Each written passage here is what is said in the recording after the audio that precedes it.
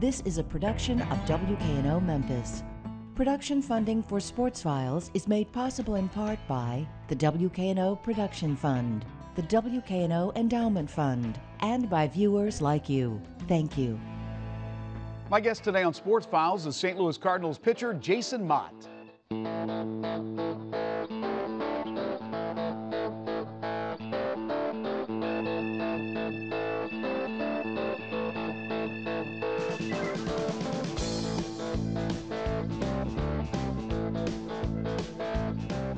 Last week, the Memphis City Council approved a resolution to allow the city to purchase AutoZone Park for $24 million in city-backed bonds and will complete a transaction for the AAA Redbirds to be purchased by the parent St. Louis Cardinals.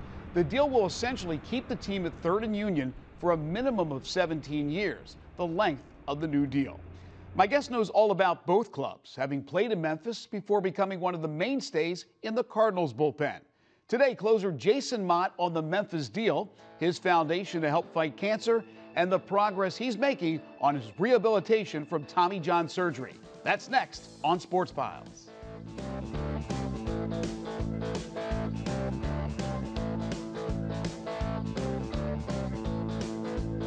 Jason Motte, great to see you again. How are you? I'm awesome. Thank you guys for having me on. Happy New Year to you. All right, listen. This is the Motte look. We know the Motte look. Here's what I want to ask you. Why didn't you copyright the look? Because the Red Sox stole that look in the World Series.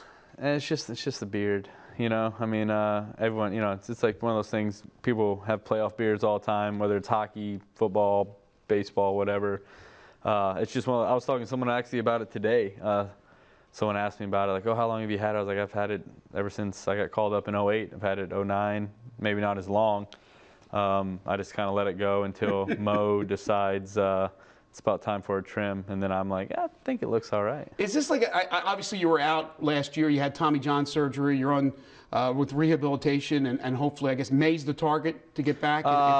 Yeah, I mean, you know, we're hoping, like I said, I had it May 7th, so around May would be a year out, so that'd be awesome to be back out there, you know, April, May, but, you know, we're taking it one day at a time right now. That's really all you can do with this. So you can't try to get too far ahead of yourself. If you do too much, you end up pushing yourself back. So really, I'm just, you know, I do what I need to do today to go out there, get better, and be out there, and that's about all I do.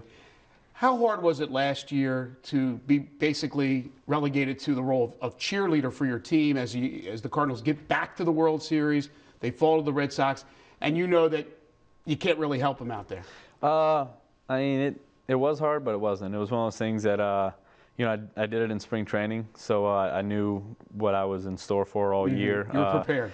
I got to spend a whole season at home with my newborn, so I got to watch her, you know, crawl, talk, eat, walk, do all that fun stuff that I would have never got to do. I got to do some other stuff around St. Louis with, you know, just getting to know, especially, you know, a bunch of families and stuff like that. One in particular, Brant.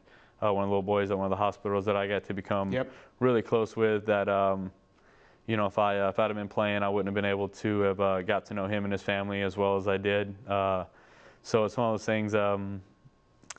It stinks because, you know, I didn't get to play, but you know, everything happens for a reason, and you don't really know what God's plan was. I didn't know what it was either when my elbow went out, but you know what, I knew that it all happened for a reason. So I was just gonna, you know, go with it, and I wouldn't trade, you know, a day with Brant or a day sitting there getting to go home and watch my little one crawl around, or taking her to the mall, walking around for anything. It was not a good year baseball-wise. Well, I didn't give up any runs, so it was actually a good year baseball-wise. But it was perfect. Right. So, you know, it was one of those, you know, I didn't get to play, but, you know, there was other stuff outside of baseball that I was able to do, which was I wouldn't take any of that back. Yeah, you took a negative, certainly made it a positive. We know that the Tommy John surgery has come a long, long way from when the guy, Tommy John, originally had it done. The prospects to get back to where you were, because before you got hurt, you had become one of the premier closers in the game. Can you get back to that point? We'll see. You know, it's one of those things, you know, right now my goal is to go out there and just get healthy and go out there, whatever I can do to help our ball club win. That, like I said, at the end of the day is what it's all about. And that's all I can do. I'm not looking too far into the future or what they're going to have me do or what I'm going to do. Right. I need to go out there. I need to be healthy and pitch well. That's what it all comes down to. How much does it help that you play for, if not the best, certainly one of the best organizations, not only in baseball but in professional sports? Yeah. And I assume they got your back. I would like to think they would. You know, but no, it's been awesome. You know, I got drafted in 2003 by the Cardinals, and I got called up in 2008, and I've been with them ever since. And it's one of those things that it's an awesome organization to be with. You know, I got to play for, you know, now Hall of Famer Tony La Russa, and you know, getting to play for a guy like Matheny, and with the guys in the front office, Mo and DeWitt and those guys. I mean, they're just a great group of guys that really you like being around. You like spending time with them, and they're normal guys. When they see you, it's not, you know, walk by like, you know, like they want to know about you, how you're doing. You know, I actually I got a text message the other day. Went to the Liberty Bowl gala, and I put something on. I mean, I was wearing a bow tie for Ronald McDonald House, and Mo saw it on Twitter and like texted me. I was like, oh, that's pretty funny. You know, so it was one of those things that, you know, it's guys like that, it's an organization like that, you know, people are, you know, they're normal people. It is a business. Right. You know, when it comes down to it, it is a business, but they are actually, you know, real people who do probably care about, you know, what's going on. Absolutely. You talked about the Liberty Bowl gala. You are gala, tomato. you are. Let's call the whole thing off. Right.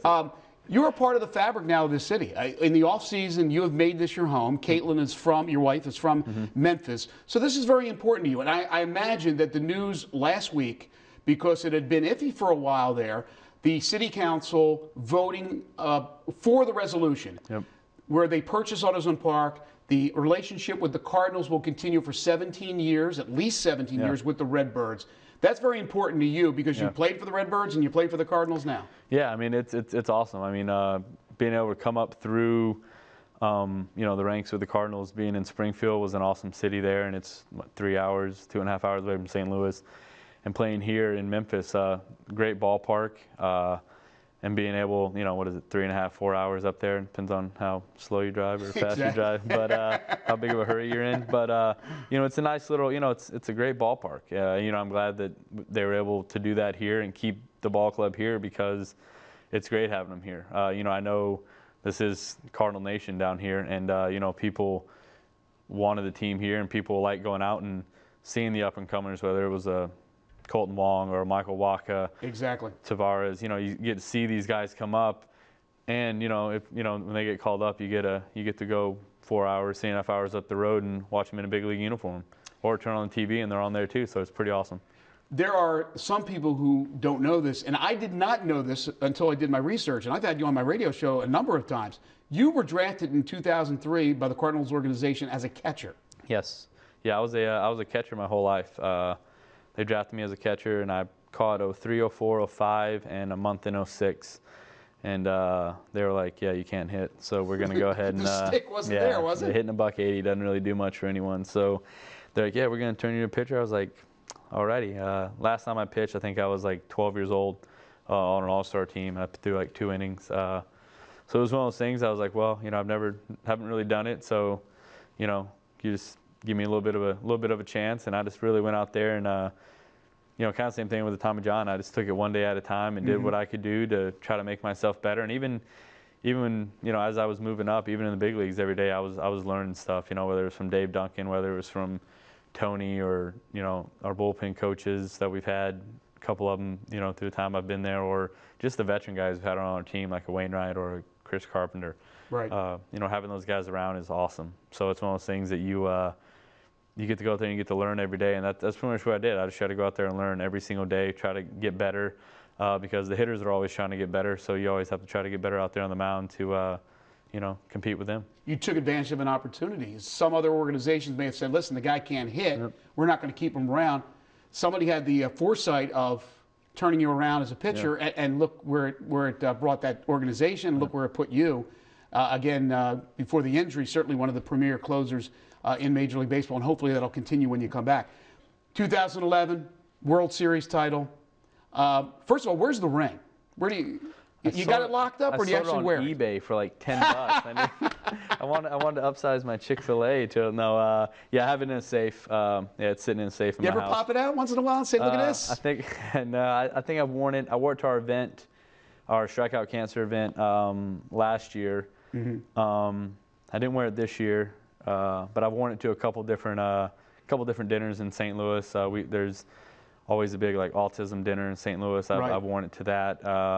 You know, like I wear it to, like I said, some bigger dinners. I don't really, you know, walk down the street and sweats in a hoodie. Gaudy out there with sweats in a hoodie and, you know, wearing it.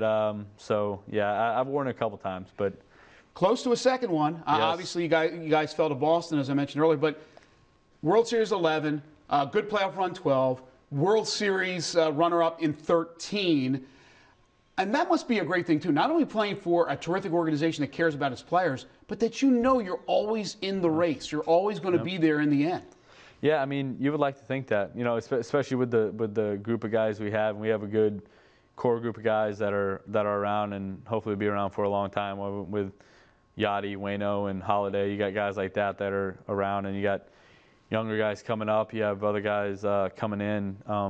You know, it's just fun going to the ballpark with these guys, and I think one of the main things is they're really good people who are happen to be able to play some baseball pretty darn good. So it's fun to go to the park every day and be around those guys, and that's why this year wasn't. I mean, it was tough obviously because I wasn't playing, but I actually got for the first time to like sit back and watch Matt Carpenter go out there and do what he does, and John Jay running around, you know, catching balls all over the place, Holiday smashing balls, whereas sometimes I'm out there, you know, I'm doing my arm stuff, I'm getting myself ready. You don't get to see all the game. Right. I got a better chance to sit there and, you know, watch a little bit more of the game, and you know, it's not a bad thing. No, not a bad. I got a pretty good seat. Best seat in the house. I mean, it wasn't that bad. I know everybody wants to know look, when you're out in the bullpen, you know what? Obviously, you're in the dugout. Sometimes you're in the bullpen. Sometimes, what do the relievers talk about? I mean, what do they do? I can't tell you. Come on. No, give me a story. What's the craziest thing you guys have done? I know you've done craziest thing we've ever done. I definitely can't share that. We can't. The second or third craziest. I mean, we're around each other so much. I mean, as a team in general, like I'm around them more than I am my family. Right. In general. So I mean, you get to know them. You get to.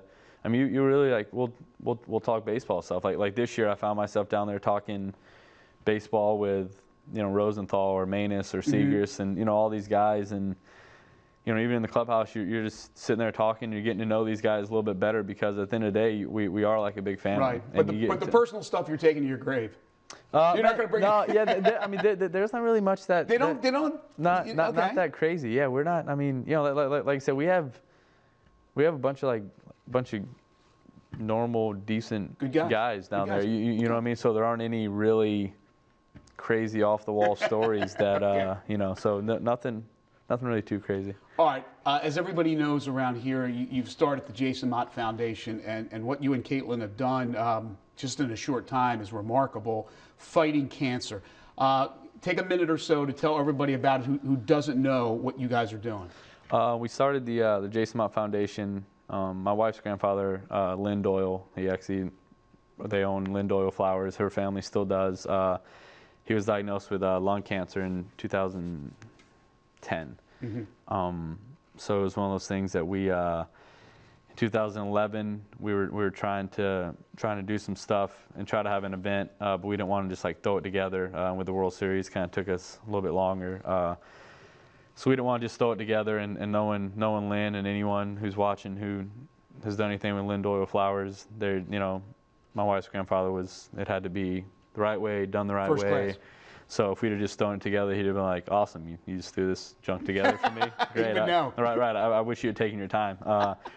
But he passed away December 26th, 2011, and we pretty much made it our goal in 2012 to you know, have our first event and raise money for the West Clinic and the Wings Foundation here in Memphis.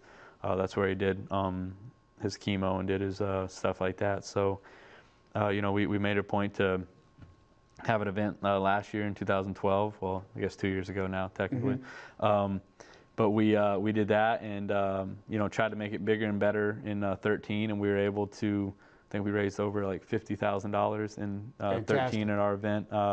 So, you know, the plan is, you know, keep getting bigger, keep getting better. And we, you know, we have our Strike Out Cancer t-shirts that are online. Our website is just jasonmottefoundation.org, and there you can click on shop there and it takes you to the website. We have posters where we've had the entire team, St. Louis Cardinals team, in our Strike Out Cancer shirts. It's a great poster. So we got like 25, 26 of the guys on the team, and it's pretty cool that, you know, once again, just having those guys on the team that, you know, we were hoping, you know, 5, 6, 7 guys would be oh, hey, I'll come take a picture. And it literally, instead of taking it one day to make the poster, it took us like 3 days because all the guys were coming through trying to take pictures and stuff. So that's kind of ball club that we do have, and it's stuff like that is awesome to be a part of. That goes back to what you said about having good guys, and what you and Caitlin have done. Remarkable. Continue success with that. I know it's going to get bigger and better with each passing year, and we look forward to that. But before we go, Jason Motte, you're on the hot seat. All right. Because it's 5 for the road. I can't wait. First thing that comes to mind. So don't think about this. Just boom. Blurt it out. That may not be good. No. Is this edited? You guys editing this stuff? No, we're not editing All this. All right, perfect. Professional sports team. Your favorite professional sports team. You can't say the Cardinals. Oh, I thought you were going to say growing up or whatever. What's your favorite professional sports team? I don't really have a. Come on, you got to like something else. I don't. You don't like a football team? I watch like the. Growing up, who was it? Growing up, I liked the Twins only because my older brother played for the minor leagues for the Twins. Oh, did he? So okay. I always looked up to him. So yeah, I don't really watch much. All right, there you go. Grizzlies. The Twins. You can say the Grizzlies. Okay. Okay, rapid fire here. Favorite athlete of all time? I'm the worst at this game. I always liked Pudge Rodriguez growing up. Okay. Favorite music? What do you listen to? Everything. Everything from Lil Wayne to Garth Brooks to Adele. Some people watching this and just tune in right now, they'll think you're like, hey, he's talking to Zach Brown. Yeah, I like Zach Brown too. Yeah, I get that as well. Did you see his concert? No, I did not. We had, there was something, what did we have? Me and wife, we were somewhere else. You were doing something else, all right. And then someone's like, I went there, I was like, that's you where look I wanted to go. Okay, real quick, favorite movie? Favorite movie, either Bull Durham or Dumb and Dumber. Will you watch the new Dumb and Dumber when it comes out? Dumb and Dumber 2? Dumb and Dumber. Dumb and Dumber. I probably will, just because it's Dumb and Dumber. And Jim Carrey. And I love Jim Carrey. They're back in it. So. Favorite TV show? My Little Pony. I'm just kidding. I couldn't think of it. I thought you were going to say your 1-year-old is watching TV? No. Favorite TV? Go ahead. 10 seconds. Favorite TV? Jeez. I don't really watch TV. I'd probably just, I don't know. Sports Center. Say it. Everybody ends up going to Sports Center. Well, I like Modern Family. Time is up. Modern Family's a good show. You can't say No, you got it. You beat the buzzer. Jason, great to see you. Yes, Thank you so much for joining us. We appreciate it. Thank you, guys. We'll take a break. When we come back, it's our overtime segment.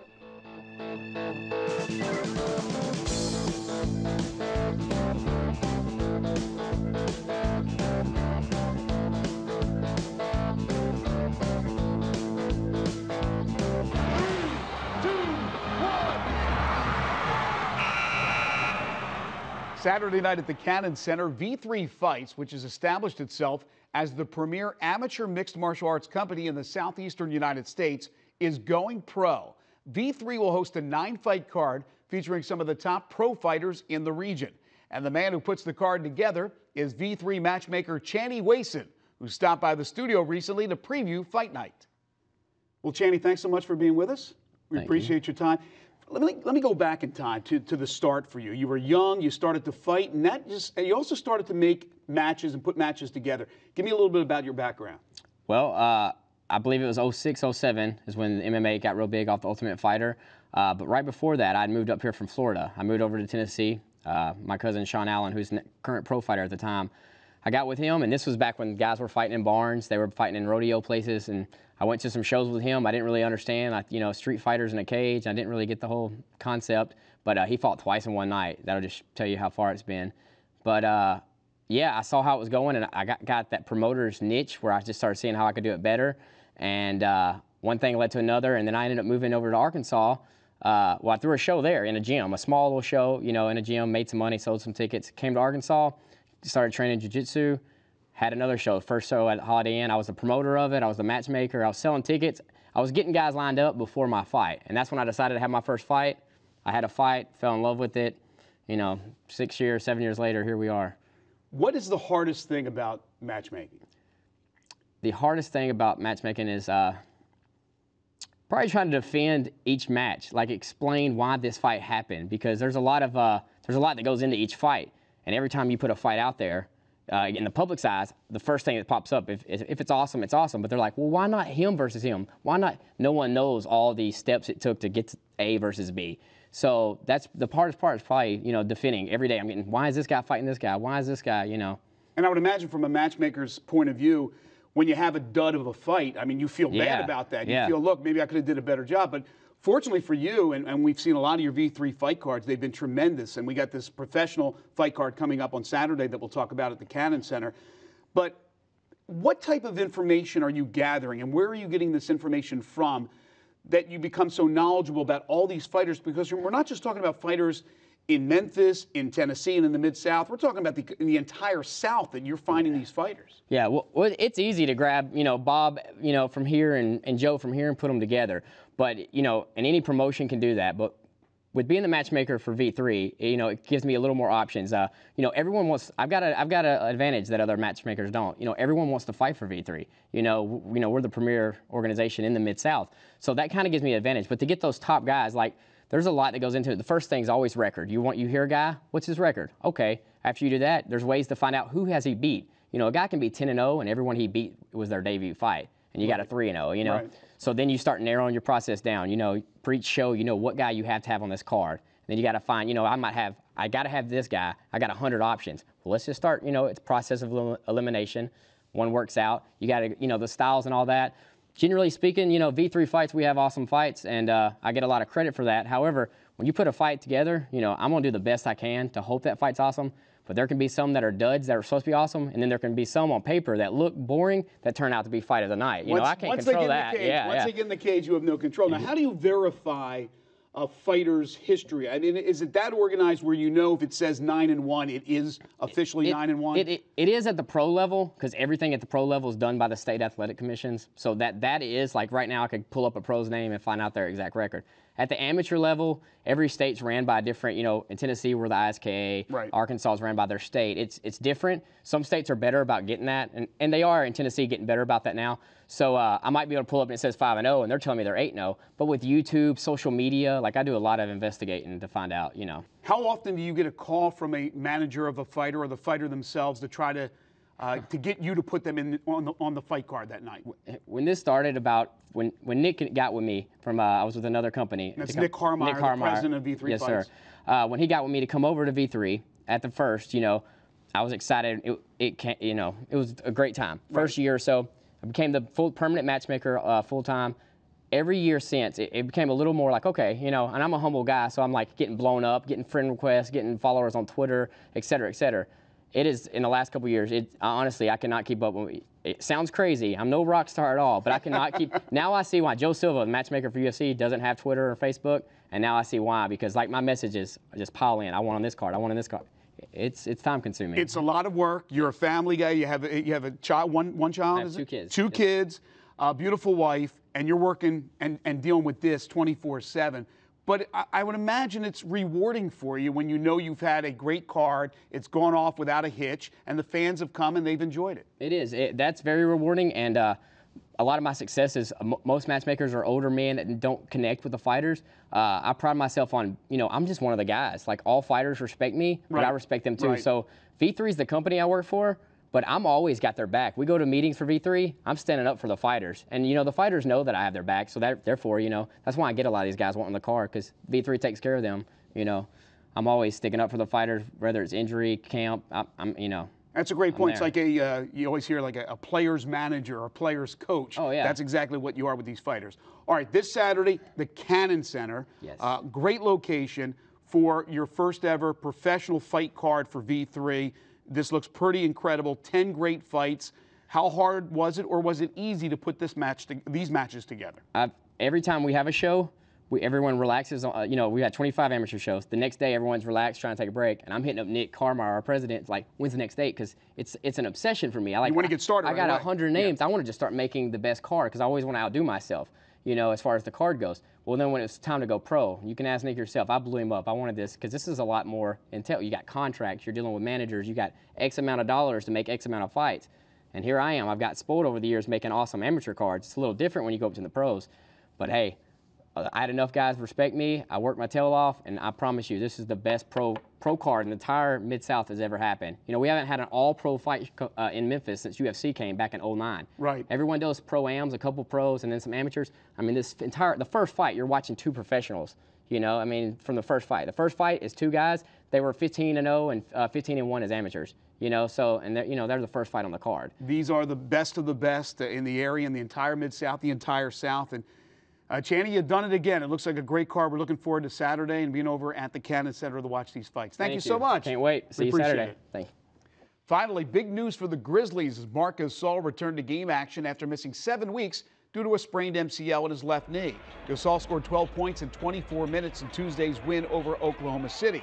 Now, the Grizzlies have also received a big lift from newcomers James Johnson and Courtney Lee, and Gasol's return give them a fighting chance to return to the postseason with half the regular season still to play.